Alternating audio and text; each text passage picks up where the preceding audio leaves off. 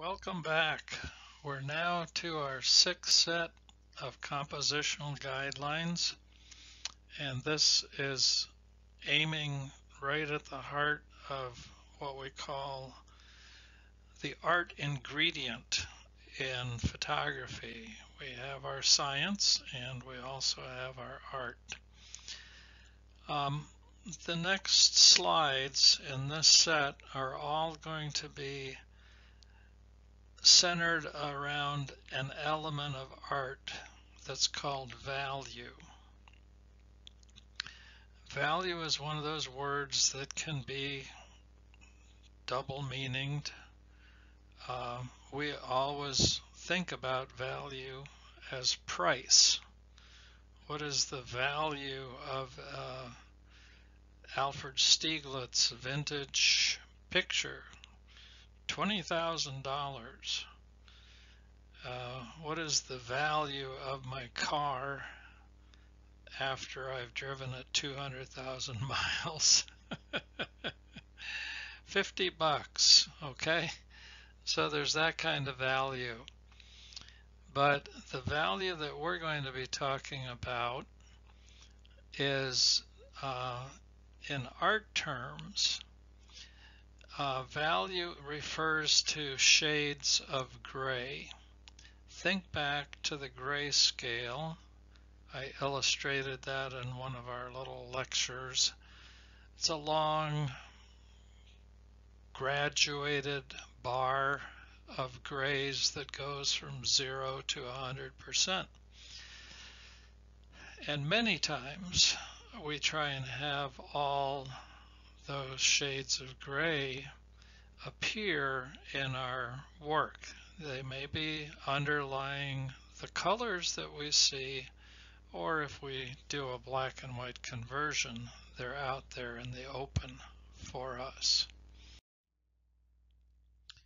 So the first compositional guideline that a photographer needs to be aware of is that light areas attract attention. So in this picture here, my eyes go immediately to the big checks, and I'm looking particularly at the white squares. There's a pattern of white squares. Now there are a couple of other light things. There's the shoes, there's a piece of litter on the other side of the fence, but this is a magnet for your eye. As you look around the picture, there are some pretty interesting other things that are going on.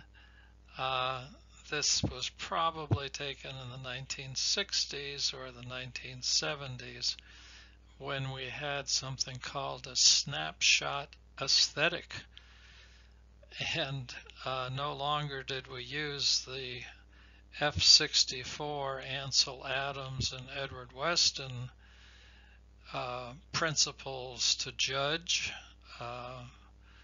We now had a very informal and much quicker type of photography, a more casual kind of photography. But the lesson to learn is when you are looking at a picture, and I want you to kind of blur your eyes slightly and see where the bright spots are. If they are close to your subject, if they are on your subject, that's usually a good thing. If there's bright spots in the corners of your picture, usually they act as a magnet to your eye, and then your eye moves up to the corner and away from the subject. That's usually a bad thing, and one way that you can take care of that is by using a vignetting tool to darken corners. Here's another case where light areas attract attention. We have the blooms and we have the roots, and everything else is in monochrome. This is what we call a sepia toned, S-E-P-I-A, and it's like a black and white picture, but it's a brown and white picture.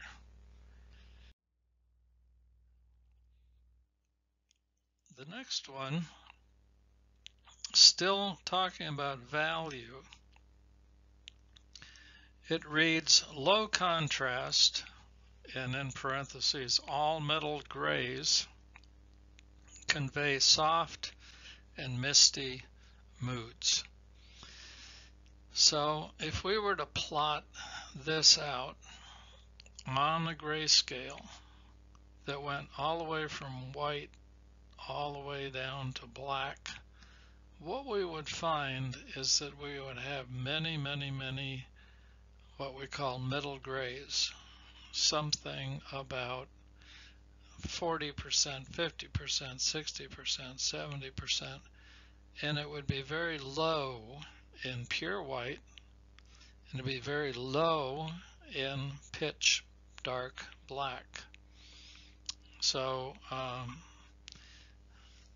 it's been a while, but I used to enjoy going over to California, and we'd try and get a place close to the beach, and I would get up in the morning and walk outside, and everything was in a fog.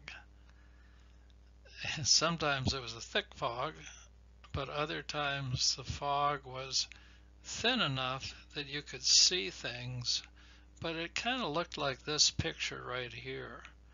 So when I talk about a soft, misty mood, it's like you're looking at something through a fog, and the viewer will feel the mood.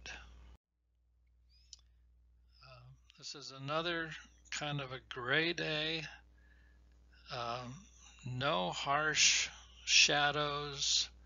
Everything is diffused. Everything is soft. And so we have that kind of hushed feeling, autumn feeling.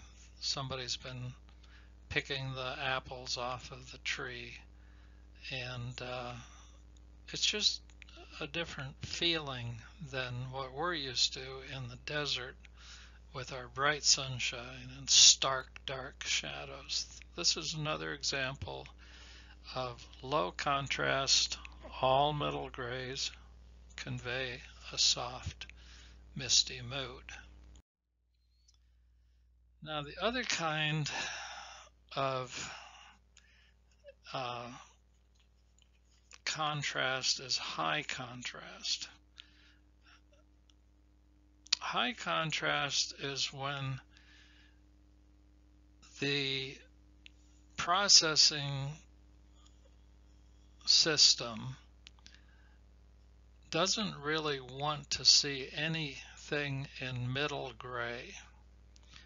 And so when you go into Snapseed and you have the contrast slider, if you push it to the right, you're going to see that all the middle grays, they migrate, and they either become lighter or they become darker, but they're not middle gray anymore. So actually that's a pretty good place for you guys to study high contrast and low contrast. Take a photo and turn it into black and white, and then go to the contrast slider. You can do that in the black and white Snapseed tool, or you can open up the new tool, Tune Image, and you can go to contrast, and you can see what happens when you go to high contrast. There is a unwritten rule when people are judging photographs, and that unwritten rule says don't blow out your highlights. What we mean by that is even though we have bright places in our picture, we probably want it to have at least a little bit of gray to it. When you blow out a highlight, it goes to 0. It's what's called paper white. And it's very effective because it does grab your attention, and that's what this saying says. High contrast, in parentheses, all white and black, commands attention.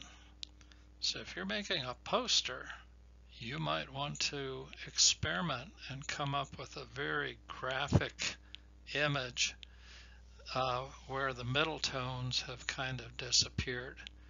And in this picture here, if we plotted it out on a grayscale, we would have a whole lot of dark, dark, dark grays.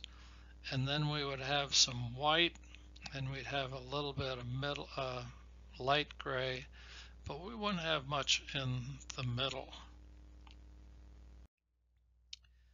Here's another one, backlight. You can tell it's backlight because the shadows of the trees are coming straight to the camera. Middle grays are maybe a little bit present down here in this area, but a whole lot of the picture is super light, super bright, or very, very, very dark. Okay, so nice rhythm here. We have repeating lines that go right across this picture. Your eye jumps from one to the next, to the next, to the next. We have the primary center of interest in the foreground, and then this back here becomes the secondary center of interest, and it's framed nicely by these foreground elements. I hope this helps.